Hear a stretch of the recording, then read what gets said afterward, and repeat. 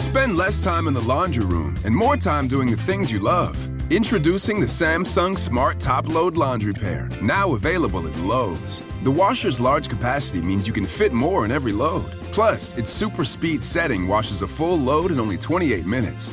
Shop the smart washer that will streamline laundry day, backed by Lowe's Price Promise. Based on using super speed on a normal cycle with an 8-pound load. Terms apply. See Lowe's.com/price promise for details. U.S. only. When we think about something that brings out the best in us, it usually involves helping someone else.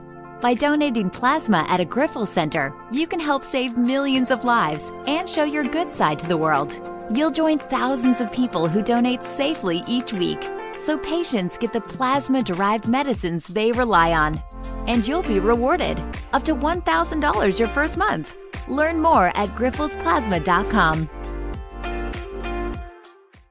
Hey, this is BJ. Thanks for listening to our show's podcast. If you're a fan of all things geeky, you should check out my other podcast, BJ Shea's Geek Nation. We have new episodes every day, and you can check it out at bjgeeknation.com. Your driver's license is important so you can get back and forth to work, get your kids to school, and back and forth to daycare. If your license has been suspended because you can't pay your tickets, you can't do any of those things. Let's talk about Chapter 13 bankruptcy. You may have heard the tickets cannot be discharged, but they can be dealt with in a Chapter 13 case. Why not come in for a free consultation? The chapter you choose will make all the difference to your getting back legally on the road. Let's design a plan to pay off your tickets and restore your license immediately. I'm attorney Travis Gagne. Please contact me today at choosetherightchapter.com. That's choosetherightchapter.com. 99.9 KISW, The Rock of Seattle. Well, a lot of us enjoyed Mortal Kombat over the weekend, so the fact that Gilbert Gottfried is dropping this is very, very cool. Well, I don't know if it's Gilbert, but somebody decided to redo the Mortal Kombat theme with voiceovers from Gilbert Gottfried. So yeah, Gilbert really didn't think had any clue that this was going to happen, and it's just the way that they pulled this off is brilliant, BJ. I feel like he should be part of this. I really do.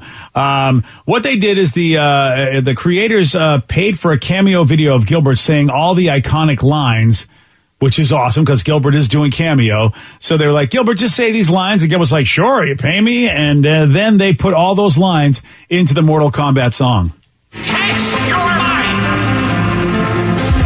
Taste your life! Mortal Kombat! Yes! Oh, that's great. Fight!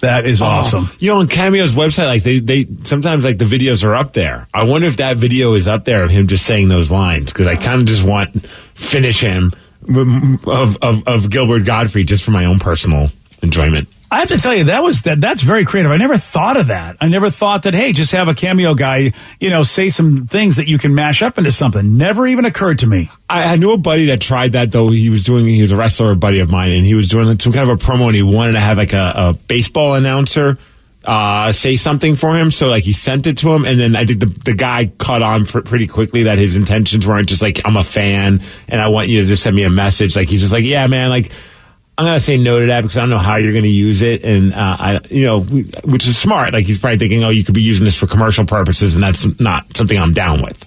Yeah, you're absolutely right. That is, that's pretty savvy. Whereas if I was doing cameo, whatever you pay me to say, I'm going to say. I don't care. Oh, yeah. Do whatever you want with it. Well, whatever you want to do with it. Put it in the special video. Who cares? Right. That was pretty sweet. Oh, that was sweet. Gilbert Gottfried's cameo is pretty entertaining. Yeah, and I love the Mortal Kombat theme. Just love that. Oh, man. I might have to watch that movie again. Yeah. I might have to watch the first movie again, too. I didn't like the second original movie, but I liked the first one. The second original. So MK2, what was it? Mortal Kombat Annihilation? The sequel to the first one. Yeah. Okay, I got you now. Yeah, exactly. It did have animalities in it. I know. Which would, but the rest of it was just so bad. Got a recent poll, and it turns out that only 9% say they regularly turn to professional critics for advice on what to watch, read, or play. Where I'm 0% when I turn to Steve to find out what to watch, read, or play. Yeah, well, I'm 0% when it comes to everybody. I'm no sheep, man. I just watch what I want. Yeah, that's a fact. And I sometimes regret those decisions. I probably should listen to people more often. Yeah. Dude, finally I've gotten to the point, though. We would sometimes just rent movies, and you're just curious, like, okay, on demand, it'll say like the tomato meter, and when it doesn't have like the tomato meter on it, I have to question whether or not it's worth watching, because that means that nobody's reviewed this thing, or that it's just not worth even putting up there. I'm like, okay, this might just be a pile, and 100% of the time when I've done that, it was a pile. You're right, man. I've taken a chance a couple times too, and I thought, I just can't. If it doesn't have any, it's really odd. It's not like one particular critic I go for, but you're right. It's the tomato meter. It used to be there were critics that I would say, all right, like way back in the day, Siskel and Ebert. Mm-hmm. If one of those two liked a movie or both didn't like the movie, it would really affect whether I wanted to see it or not. And now it's just, is it fresh or not? That's really the only thing I look at. I'll only look at the audience score. I don't care about what the critics say. I mean, it's kind of funny to see like, oh boy, they really blasted this movie. But for me, it's just what an audience, like the everyday Joe kind of a person. Cause I'm like, well, that's probably the person that falls in line with my taste as well. I'm not a critic. I'm not too cool for school when it comes to movies. But if 85-90% of people think this movie's awesome, I might have to try to give it a shot. Well, if I like the genre, you're right, Steve. Right. That's the key. Is the audience helps me know that it's a genre boost. Like with Mortal Kombat, have we seen what the audience thinks of it? Because when we first saw it, was only the critics review, which gave it like little under 60%, which means it wasn't fresh. Critics give it 55%, but the audience gives it 87%. See, that's the key. Wow. And I 100% agree with that. I'm a big Mortal Kombat fan, which means if I saw this and saw the audience liked it, I know the only people who are going to go watch the movie are Mortal Kombat fans, especially when it's not getting a fresh review from the critics. Now, out of curiosity, what did Thunder Force get on Rotten Tomatoes? Because to me, that's the litmus now. Oh, yeah. Is it better than Thunder Force? Okay, well, Thunder Force had to get 20% or less. On the audience, you think? No. Oh, yeah, audience? I bet audience gave it 30% or I'm going less. to guess under 40 at least. Yeah. Oh, boy. 22% from the critics. Yeah. From the audience, 23%. Okay, and I was right. That's with over 1,000 ratings, too. Yeah, so that's a lot of people that are on my side that think this movie is a gigantic pile. Yeah, it really is. And again, I only, because I'm a superhero junkie, and I'm a Melissa McCarthy junkie, that's why I watched it, and that's why I dealt with it. But I still believe Jason Bateman's portrayal in that movie is, at least watch those scenes, because he plays the most ridiculous character ever, and he does it fantastically. I think he's the best part of the movie. He has crab arms, and if you go on YouTube, there's they just have that scene of him at dinner with her explaining why he has crab arms, and to me, that's all you need to watch. Yeah. And him running away sideways during a crime because he's the crab is also pretty funny as well. What about Sharknado? Somebody said that's a terrible movie. Tons of people loved it though.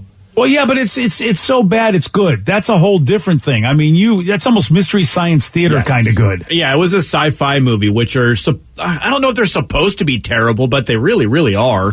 Yeah, what the hell? The original Sharknado somehow got 74% from the critics, but from the audience, 33%. Wow, that is bizarre. I would have thought it would have been the other way around. You know what it is I don't think any reputable critic actually reviewed that movie. It has to be like critics that are like fans of crap. Nope. It looks like some of the top critics include a person from the Washington Post who gave it a good one and said it's bloody good fun. The Independent in UK, New York Daily News, a lot of actual top critics, LA Times, AV Club, everyone loves it. See, I don't know if they knew, like even the actors knew that this was in some way, shape, or form, they were creating something that was definitely a pile, but actually turned into a parody of a pile and therefore made it a good movie.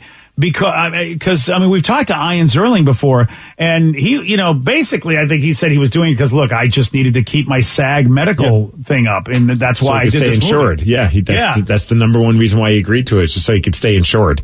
And it turned out that because of the way everybody played that movie, almost in a Naked Gun fashion, they all played it straight. Except I'm not too sure they realized they were doing a parody themselves. Whereas the movie Sharknado, they knew that it was a joke. It's not like no one was going into that expecting that they were going to get nods for Oscars.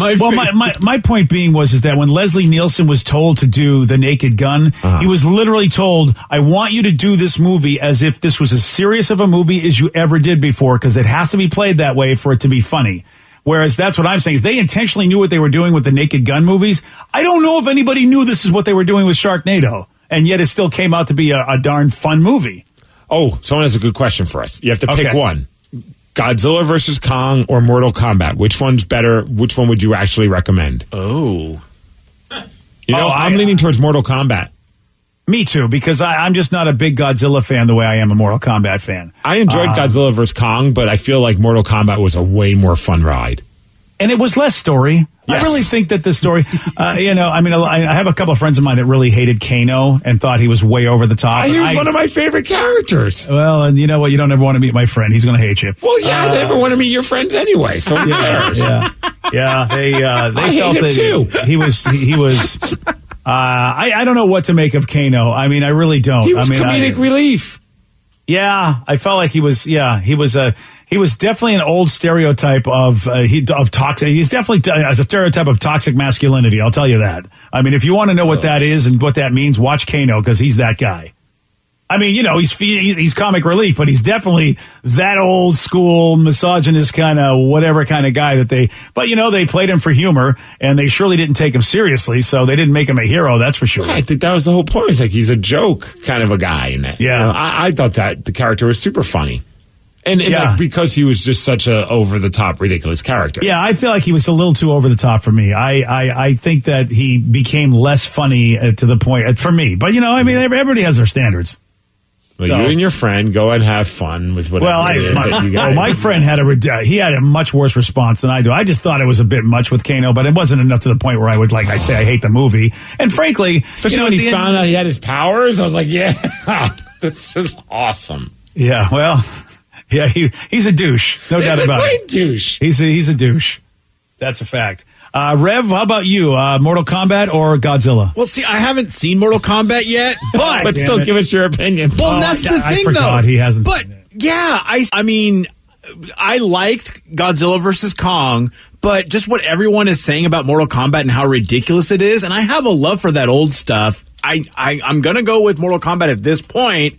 Just because, even though I haven't seen it, I'm still really excited to see it. And you guys are actually giving it, hyping it up for me, so I'm excited. It's a fun movie. So you're going to watch it before, how long is it going to take you to watch this then? Yeah, I'll probably watch it soon.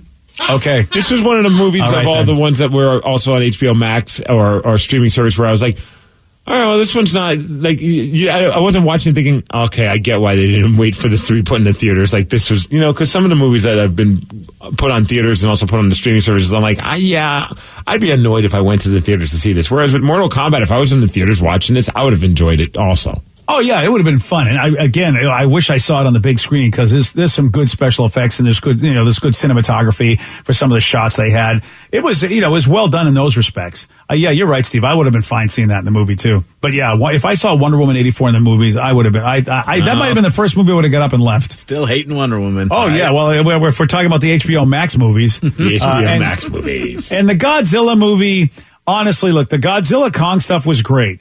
The humans, I really wish that someone just would have stepped on them at the beginning of the movie.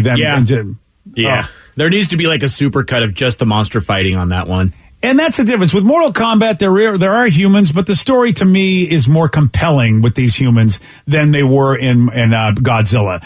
Especially at the beginning of Mortal Kombat. It's kind of a cool story that sort of connects, certain characters and gives some lore to certain characters. And and also one of the actors, Steve, the guy that played that dude in the beginning of the movie with the family, way in the beginning. Yeah. That guy's I've loved him in every movie he's been in, so I really like that actor. So I was so stoked to see that he was playing an iconic Mortal Kombat person. And, so I think that's why Mortal Kombat gets the lean for me. The story was much more interesting with the humans than in Godzilla. And what else are you going to watch? You're going to watch Nomadland or My Octopus Teacher? No, you're going to watch, you're going to watch Mortal Kombat. You do not hate on My Octopus Teacher. That is a fantastic, adorable movie about a man and his octopus. I don't even know what it is. Didn't that win something? I know Nomad. It won an Oscar for Best Documentary, and it's fantastic. So wait, the movie's actually about it's a guy who has an octopus? Yeah, well, sort of. It's a guy who, in his childhood, would swim these deep reefs in, like, South Africa. Oh, you asked him, Steve. He goes back to that, and he discovers that there's this little octopus, and he becomes a friend with it over the course of its life over a year, bonds with it, and it's so cute. Huh. It's an actual... Maybe it'll get me ready for the Kraken. Exactly. And it's really amazing. All right. It's on Netflix. Yeah, it's on Netflix. Oh, all right. And 100% you should watch this. You know, honestly, of all the movies I see that won Oscars, that's the only one now I think I'd even be willing to give a chance to. Because what the hell is Nomadland? It's about a woman driving around in like a Winnebago or something like that, meeting all the people that do that for their lives. Octopus Teacher's way better. Have you seen both? No. Okay. I love how you're telling us that movies are better than other movies and you haven't seen them. But you asked him, what did he pick over Mortal Kombat or King Kong movie? Damn hypocrite. No, I understand that, but I didn't know he hadn't seen Mortal Kombat yet. I was kind of hoping he would have seen it by now, but you're right, Steve. I shouldn't have asked him that one, but now he's just Mr. Critic. Let me tell you what movie's better than the other movie that I haven't seen. Hello, this has an octopus in it that is adorable. I'm not saying it's better than anything else. Okay. You know what? This is why I can't talk to your generation anymore. I'm leaving. No, fine, Grandpa. Well, I haven't seen a single movie that won an Academy Award. I'm just looking at all the award winners from this past weekend, and there's not a single one that some of them I don't even heard of. Actually, 95% of them I've never heard of. I wasn't even interested in the Oscars this year because I really haven't gone to movies, and I don't know. I don't know if it's a fair test of what's good or not good out there because nothing was really released the way they wanted to. I mean, I heard Nomadland's a good movie, but I feel like I don't know. It just doesn't call to me. But I think the director is. I think it was an award-winning sort of or a first-time moment for the director, I guess. So that's cool. I mean, it's good that she won something. You know, it's nice when your work is appreciated. But I don't know anything about it. The Father was a big one too at Anthony Hopkins. Oh, really? I hear that one's like a gut punch.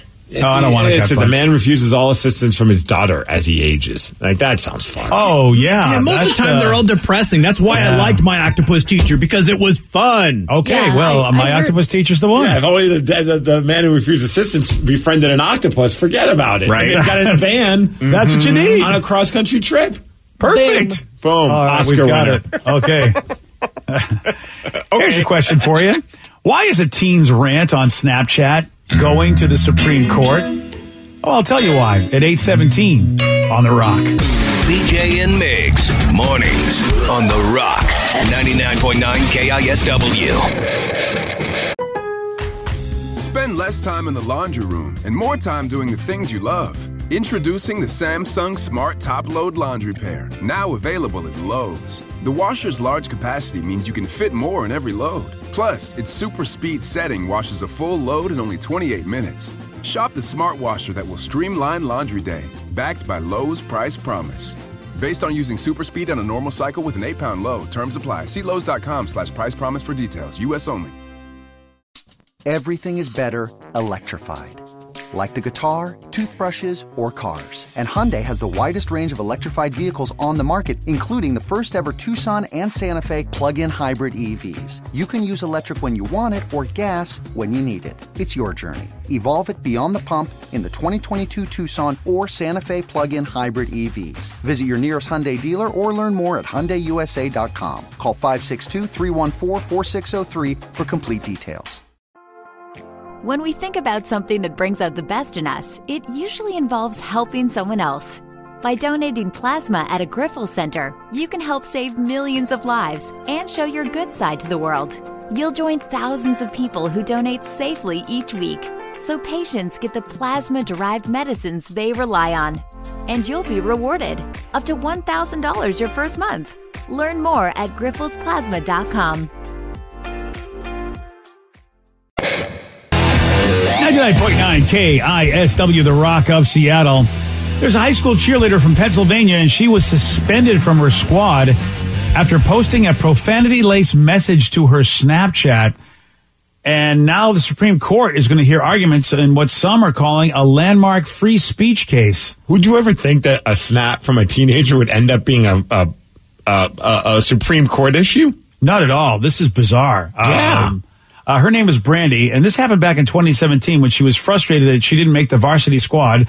So she sent a snap to her friends of a picture of her giving the middle finger with the caption, quote, F school, F softball, F cheer, F everything. I don't disagree.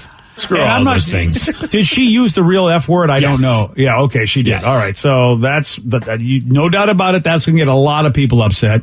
One of the coaches at the school discovered the post, and Brandy was banned from the squad for a year. Did she know who she was sending the snap to? I mean, because, you could pick. Do you think she accidentally sent, is she maybe Snapchat friends with her coach or something along those lines and didn't realize it or didn't care? That's a really good question with because Snapchat, it goes away. Plus, you can tell if somebody makes a copy of it, right? So somebody could have taken a picture of it to show the coach, but somehow the coach discovered it, as opposed to it didn't say the coach was sent it. I bet it was one of her rivals, and they probably screenshot it. And I don't know why I'm creating a whole new plot for Mean Girls Part 3. Yeah, you've got it, my friend. Yeah. This time the Supreme Court's involved. Mean Girls. We go to the Supreme Court. Her parents said, you know what, they got a lawyer, and the case is going to the Supreme Court to determine whether schools have the right to punish pupils for what they say off campus. They even got a lawyer from the ACLU. Well, yeah. Oh, yeah. You get that. That's who you get involved, because the ACLU, they take freedom pretty seriously. Here's Brandy's lawyer talking all about this. While this is just an expression of frustration that I think all of us can relate to, punctuated with some F-bombs for emphasis, what the court is going to decide in this case and what's really at stake is the free speech rights of 50 million young people who go to public schools. And it's not just about whether or not you can have a profane rant on a weekend, but it's about whether schools are going to be able to punish kids for saying things that are controversial, unpopular, or even just critical of the school. Part of me, I'm probably going to sound like an old fuddy-duddy in this. Here we go, yeah. Here we go, baby. Part of me, this is just a valuable lesson of what life is going to be like for this person. You're free to say what you want. What does the old say? It's you're free from, you have free speech, but you're also, that doesn't mean you're free from the consequences. If she did this, let's say in a real world situation, a job, and goes on and just says, F my job, and the boss finds out and they fire you. And you'd be like, well, I'm the dumbass that posted that. You know what I mean? I'm not saying it sucks for her and it's stupid at the end of the day, but this could be one of those lessons in life that she maybe needs. You could say F all these things, but if that gets in the wrong hands, you might have to face the repercussions from that. All right. Now we've heard from a Gen Xer. Yeah. I'm wondering if Danny, Vicky, or if Joey or Sarah have an opinion about this. If you share Steve's opinion, and please understand, I think it's silly. I do want to make that clear. I don't think this is something that should even go to the Supreme Court. I don't even think she should have got really into big trouble for it. But I also could see this as a life lesson. It's a tricky thing because I feel like I've grown up to learn you need to have a sense of professionalism, kind of like what you're saying. It's going to be a good thing to learn when you're older. You can't be doing this kind of thing, but at the same time, why is it that as a society we have to be on 24/7 our best in everything we do, especially in a private situation like a Snapchat or social media pages if they're private, let's say. I should be in theory allowed to post whatever I want. Yeah. I'm not on the job. It's a group chat. Yeah, it's why do I have to be 100% everywhere? It's my life doesn't revolve around work, I feel like that's kind of sad that we have to be work, the mentality of work 100% of the time. I think that's kind of a bummer. Yeah, and she's a kid. Yeah. I mean, if you expect a kid not to go to their friends and say F this, that, and the other thing because they're pissed off about something, and that's the weird thing for you and I, Steve, is that I feel like you and I would know that Snapchat's a little too public, even if, there's something about it as opposed to if I'm just talking to you in the hall, as opposed to I post something. But like Vicky said, and people her age and younger, they don't see it that way. It's just like talking to a friend, posting on Snapchat. It's not public to them, really, especially if they've only sent it to their friends. No, I mean, when you're saying that, I get what you're saying. Because I think if it was on a Facebook where it's more public in a sense, and you kind of, I just personally would just not do that kind of stuff. But I could, like one person said I saw it on the news. One of her friends saw it, took the picture of it, and that kid's parent was also the coach, and that's how they found out. Ooh. Yeah, and I think that's not really a friend. And as adults, it's an enemy. Brene Brown talks about, like, you want to teach your children, you don't tell them anything because they never listen to you. It's what you do, your actions is what really influence your kids' lives.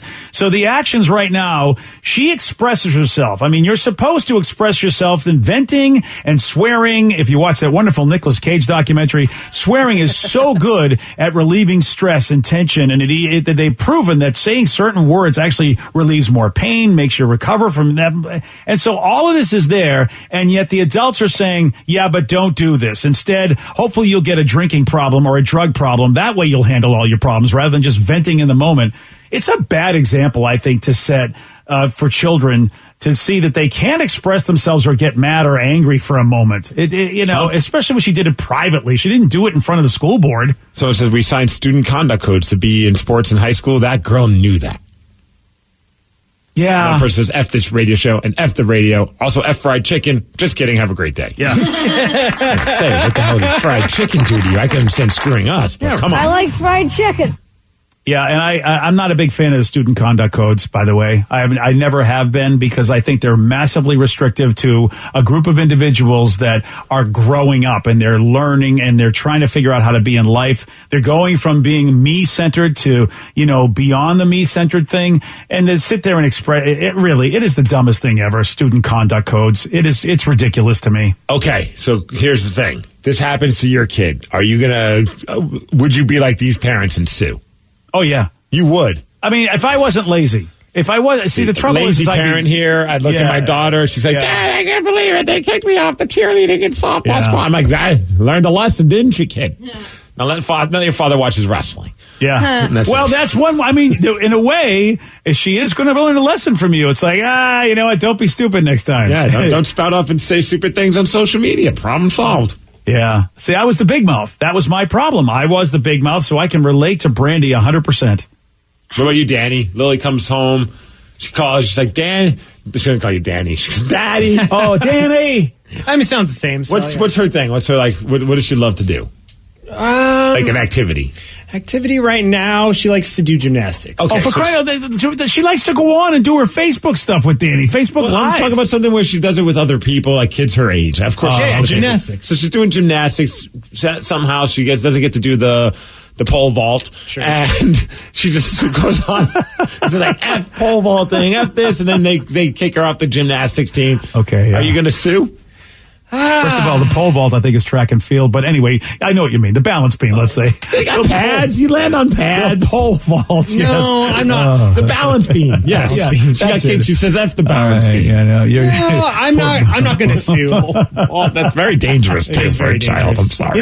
When she's throwing the shot put in gymnastics, what do you think is happening when she's doing the javelin, Danny? Javelin. She took out one of her classmates' eyes and said, F javelins. Wow. Oh, God bless the USA.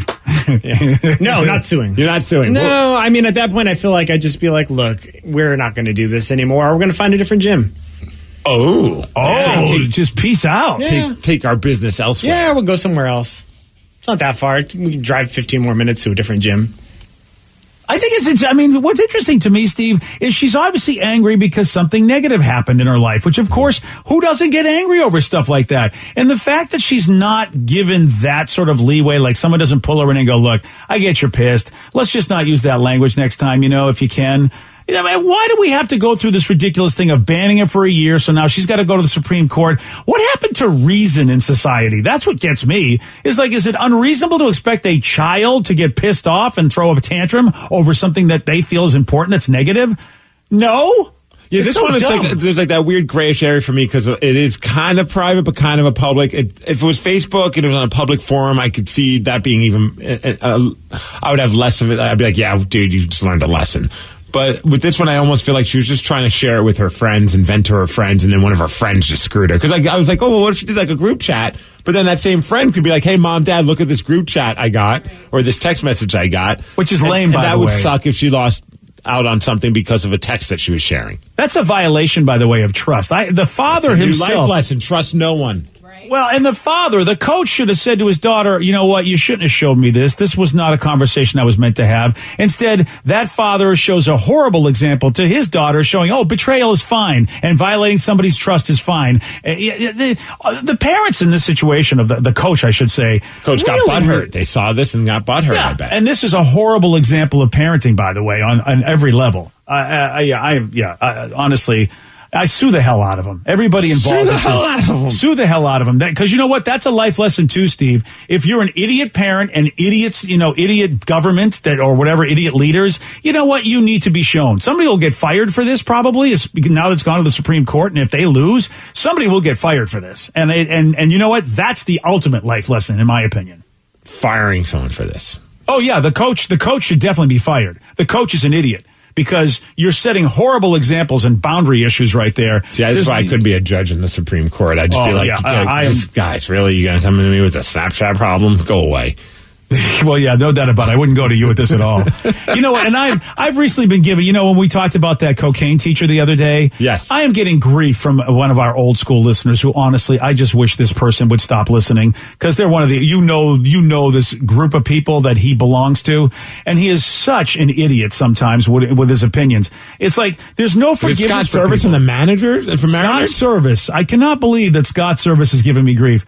But it's like, if you don't sit there and basically just hate on everybody, it's like somebody who's got a cocaine issue has got an addiction problem. And yes, there's no doubt about that. No one should be teaching our kids doing cocaine. Nobody thinks that's a thing. And if you think that's a for thing, yourself, I'm saying that's the best way to do it.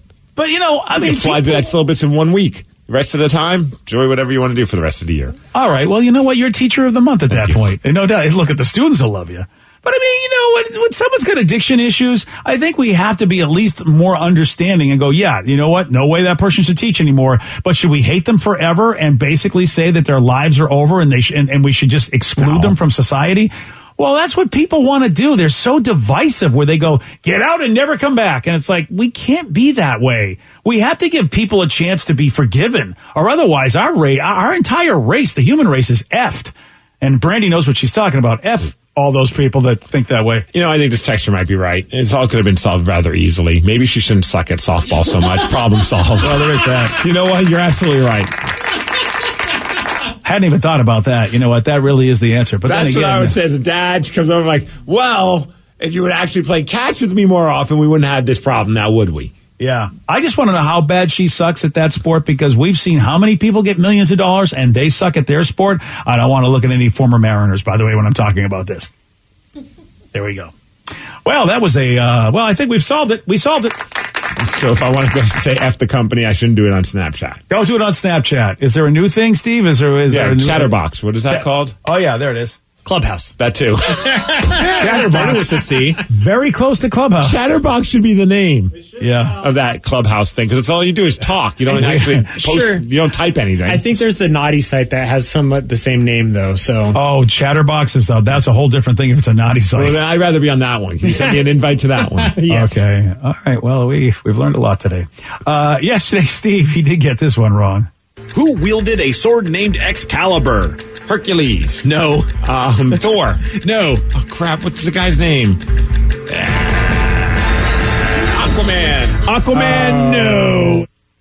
I'm pretty sure Aquaman was one of the Knights of the Round Table, but he wasn't the big boy. He wasn't King Arthur. Yeah, I can see how you got confused, though, Steve. Right? Yeah, okay.